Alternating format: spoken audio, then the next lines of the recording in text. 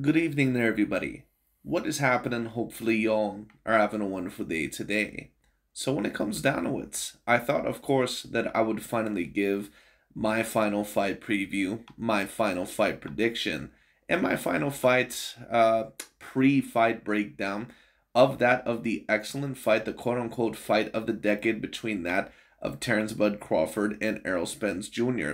And of course, for those of you that have not been paying attention to that of the boxing scene, this fight is about to occur this Saturday night, I believe, on that of July 29th. And of course, as I called it earlier, the quote-unquote fight of the decade, there has been a lot of hype behind this fight, and for great reason. Terence Bud Crawford pretty much got his start to the top 10 pound-for-pound list, at least debatably, several years ago, really actually closer to 10 years ago now, all the way back in 2014, I believe, when he was able to defeat the undefeated Cuban fighter, that of Yorkis Gamboa, somewhat being a unified champion or becoming a unified champion at that of the lightweight division, or 135 pounds. Errol Spence, of course, will come a few years later on, and he's really only had work within one weight division. But either or, this pretty much was a clash that was eventually going to happen. I think that Errol Spence, at least at the beginning of his career, he was looked at as a guy that had more grand potential. But as time grew along, Terence Bud Crawford ended up being a little bit better and greater than what a lot of people, even including myself, once upon a time thought that he was going to be. Because pretty much every challenge that Terence Bud Crawford has ever been in the ring with, he's pretty much passed with flying colors. Now, in my view, partially that is partial due to him being such a great fighter and having such great adaptation and boxing IQ. Another partial side of that is also because I don't think that he's faced the level of competition on average as what Errol Spence has within his past several fights.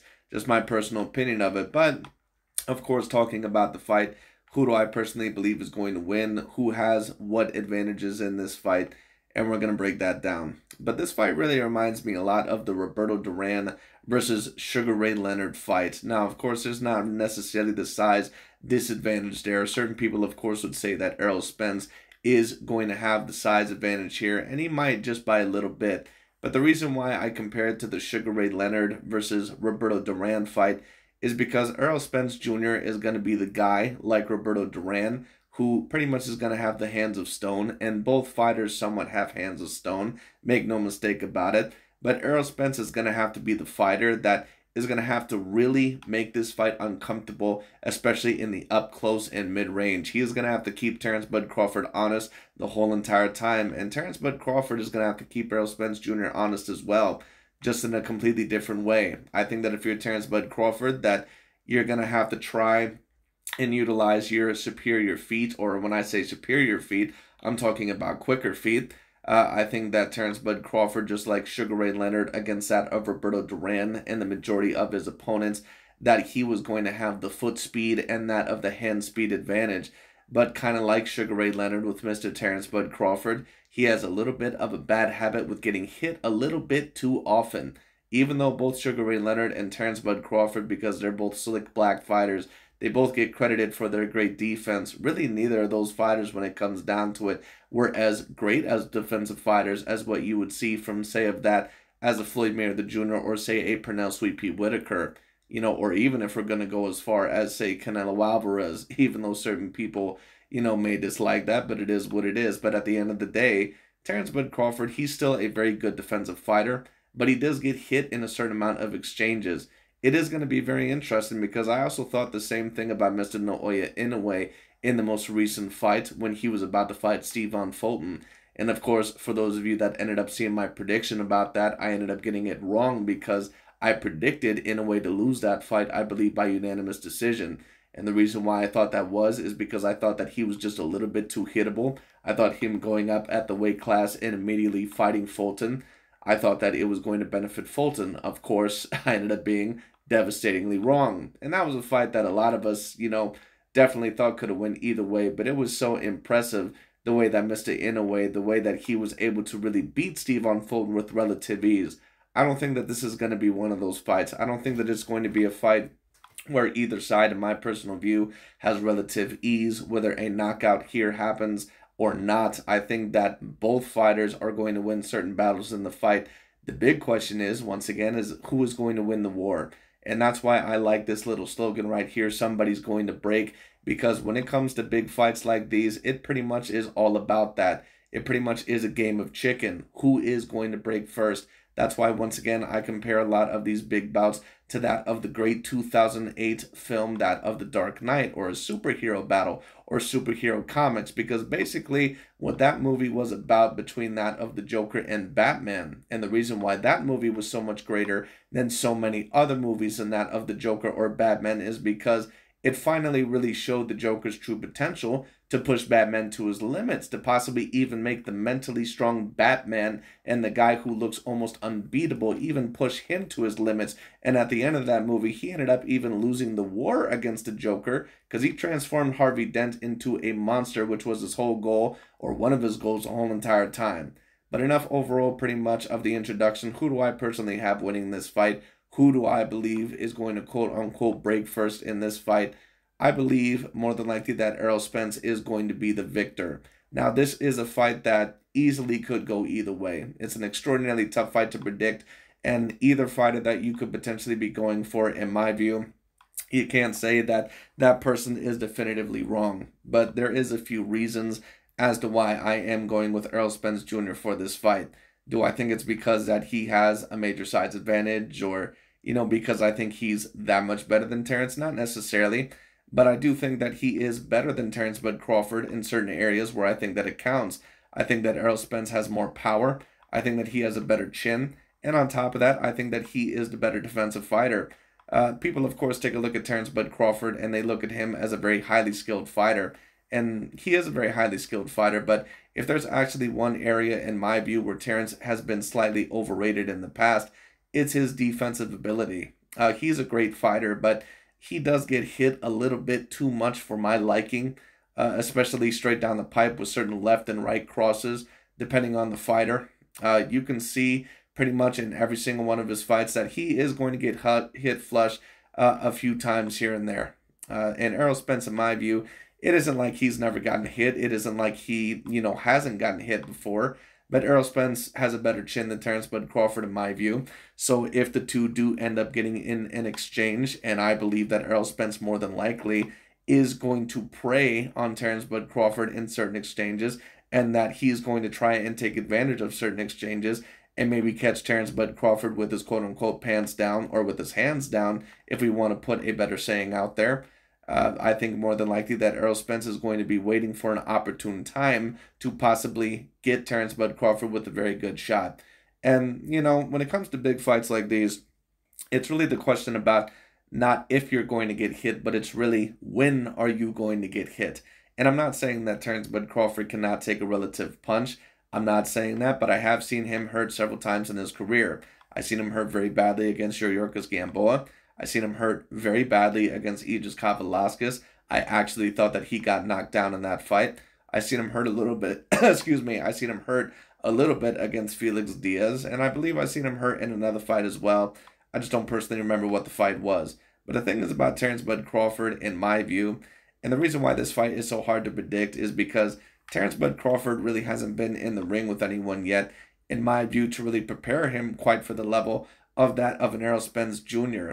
But I thought something very similar of Mr. Naoya Inoue, or Inoue, however you pronounce his name, with that against Stephon Fulton. And it turned out that Inoue ended up proving that he was going to pull out the best performance of his career. His level changes were the best that I had ever seen. His head movement was the best that I had ever seen. His defense was the best that I had ever seen. So the question is about Mr. Terence Bud Crawford, because in order to win this fight, this is what he is going to have to do.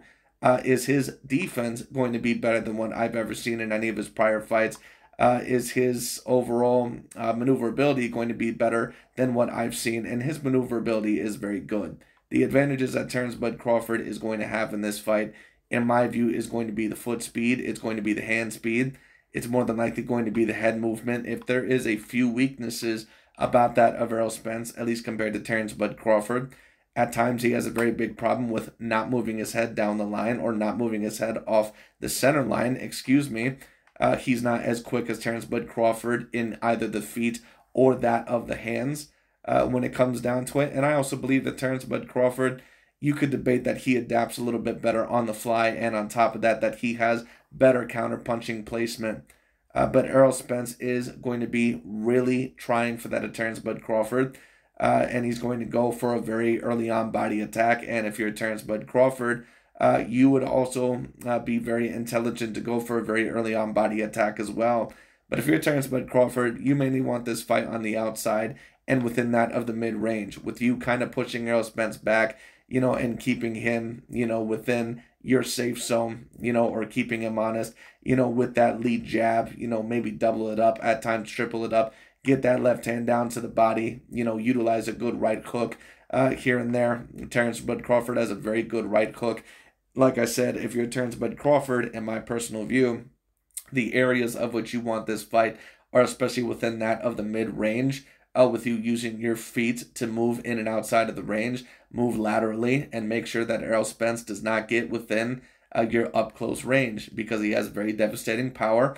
And on top of that, when it comes down to it, he can be a very good counter-puncher on the inside, and he has a very vicious body attack. So like I said, if you're Terence Bud Crawford, you have to pretty much maneuver, from that of the outside, kind of in from that, early positioning.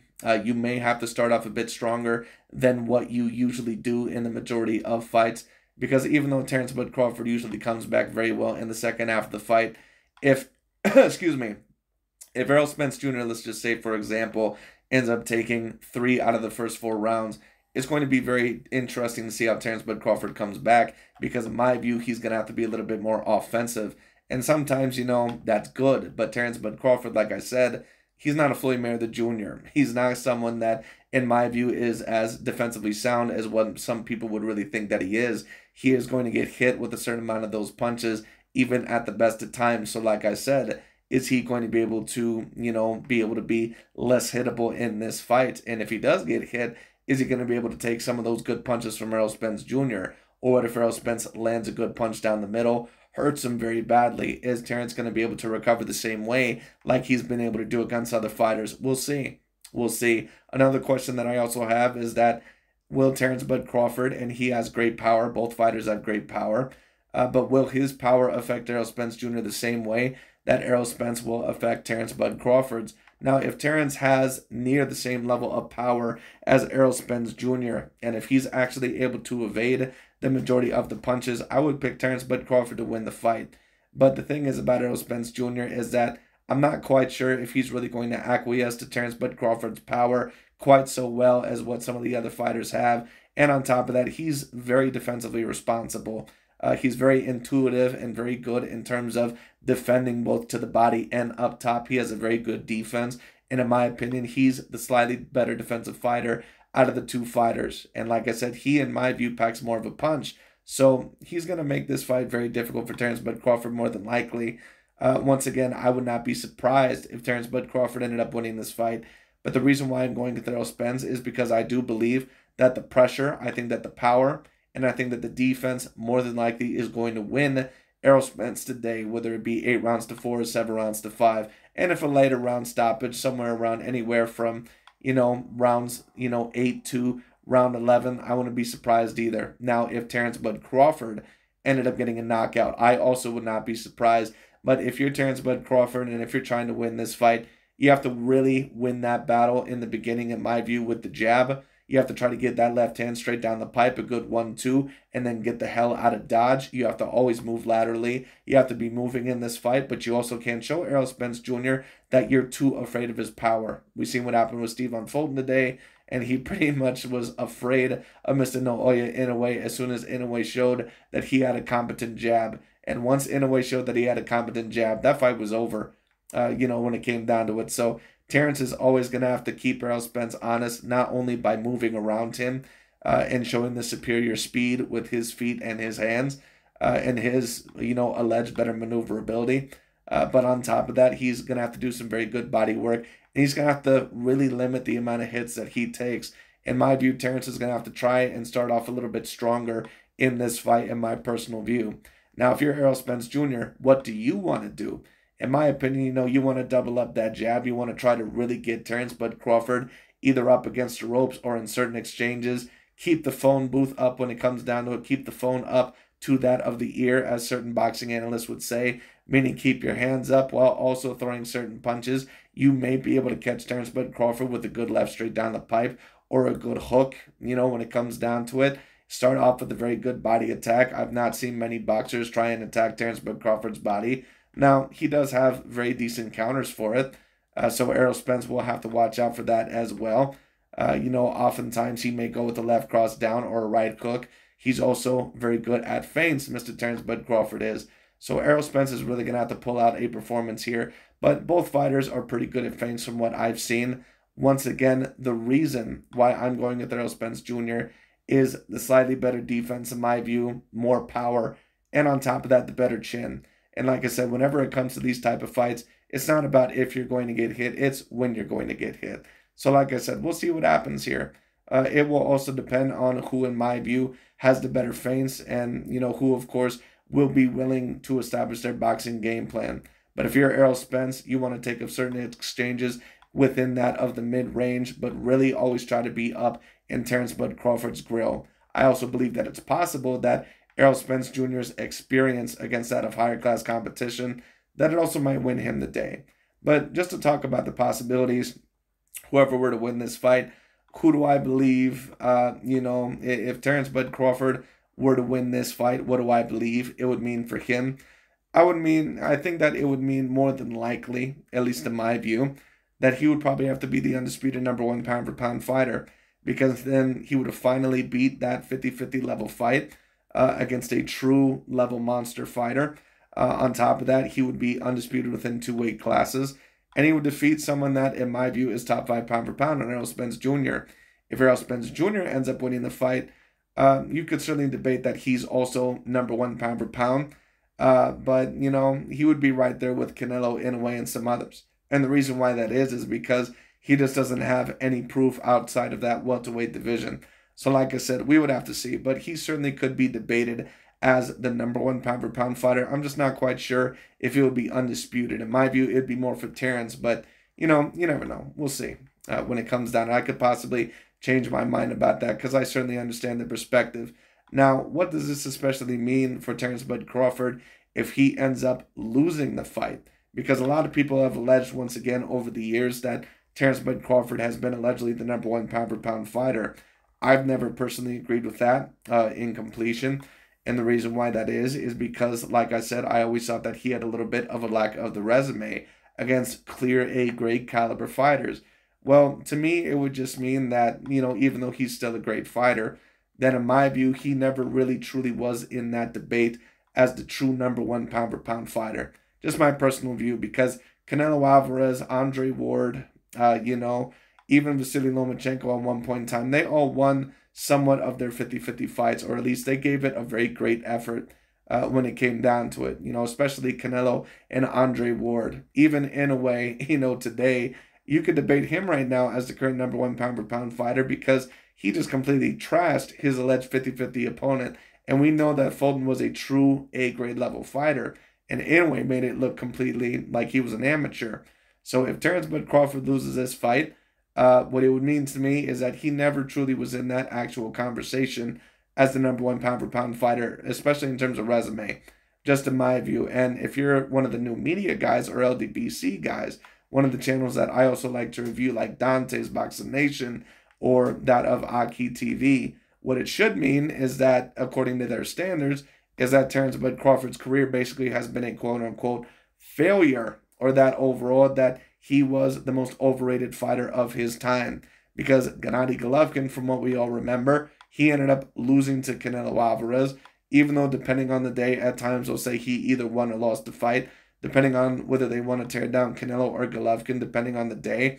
But if Terence Bud Crawford loses this fight, what it should mean, because these standards were associated with Gennady Golovkin and other fighters that they did not like, and they would have been associated with Mr. Naoya Inoue, had Naoya Inoue lost the fight against Stephon Fulton. So what it should mean is that if Terence Bud Crawford loses this fight, that his career has been a complete failure.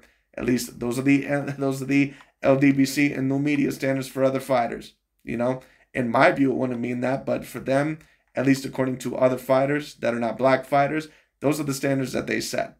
So we'll see. But anyways, that's pretty much about it for today. Thank you all so much for watching. I do have Errol Spence Jr. more than likely winning this fight by unanimous decision. If he ended up winning it by later stoppage, say once again in around 8 or 10, I wouldn't be surprised at all. But I have Errol Spence winning by decision. More than likely, I think Terence Crawford will be smart enough and crafty enough, more than likely, to squeak out, and survive the fight. But once again, I wouldn't be surprised at all if Terence Crawford won the fight. But I would have to see better defense from him and such superior foot speed and timing, and on top of that, his power affecting Errol Spence to such a great degree, to where, it would pretty much limit Errol Spence Jr. to pretty much, trying to force him, on the inside or keeping him mid-range. If he can keep Errol Spence Jr. in the mid-range, Terence Crawford will win the fight. But I'm not quite sure if that's going to happen. So we'll see. But anyways, that's pretty much about it for today. Thank you all so much for watching. I'll talk to you all later.